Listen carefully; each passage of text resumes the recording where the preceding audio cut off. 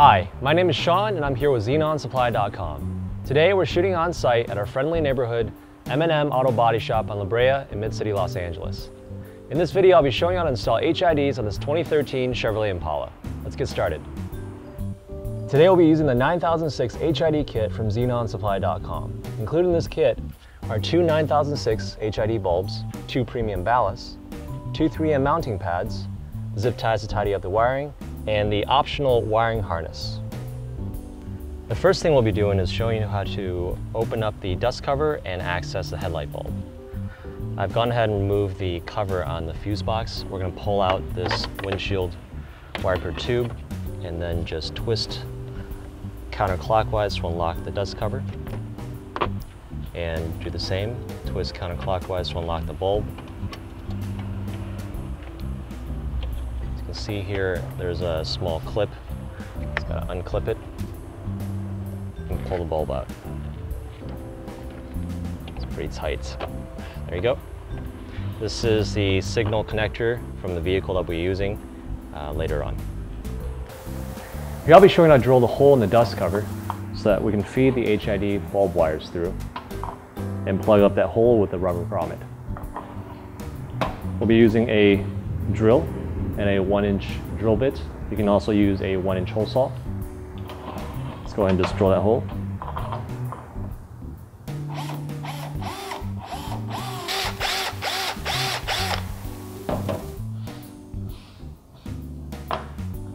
You just want to make sure that this male oval plug fits through the hole. That's the biggest plug. And then all the other ones will fit through just fine. I'm going to start feeding it in from the inside of the dust cover because this is the side that the bulb will be on. Then just go ahead and see the grooves here. Just fit the grooves around into this hole to create a nice seal.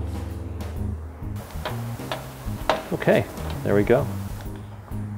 You can see here I have a good seal on both sides, and we can easily pull and tug the wires back and forth.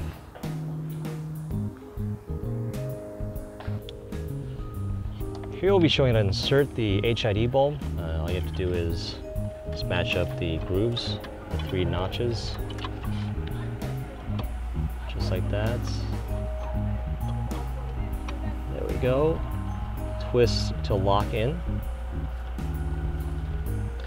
Now next we're going to connect the plugs together.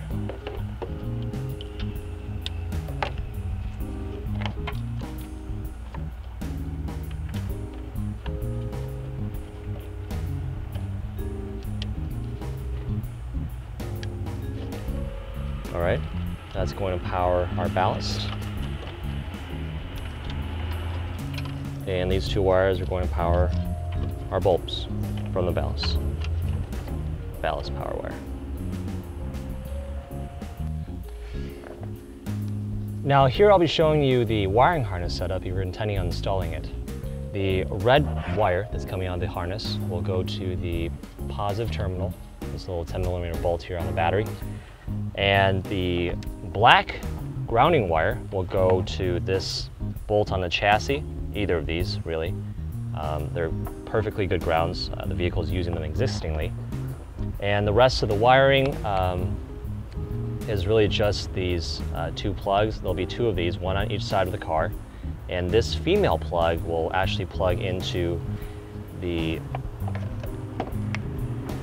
power wire that we're connecting to the vehicle. And this will give the harness signal. Since we're not using this harness for the installation video, we're just going to connect it directly into the ballast. And I'm tucking the ballast away after we mount on the 3M mounting tape into this battery compartment. And the other 2 wires are just the male and female bulb wire plugs that you just plug in together. Very straightforward and simple. And we're going to go ahead and test the HID lights to make sure they work. And then we're going to tidy up the wiring, mount the ballast, and call it a day. Let's go ahead and test the lights, make sure everything's working correctly in this car. Turn on your vehicle. Lights are on, both sides. Check the high beam functionality. That seems to be working just fine. Right turn signal, left turn signal. Looks like everything's good. Let's go ahead and tidy up the wiring, mount the ballast, and finish up this installation. On the driver's side, we'll be mounting the ballast in this battery compartments. There's a nice big open area inside this plastic housing. Let's go ahead and peel off the 3M mounting pad. And stick it on.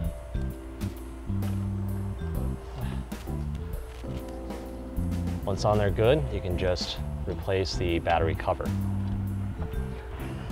Now on the passenger side, what we'll be mounting the ballast is on this flat surface here to the right of the headlamp, I should say. Let's go ahead and peel off the 3M tape and stick it on nice and tight.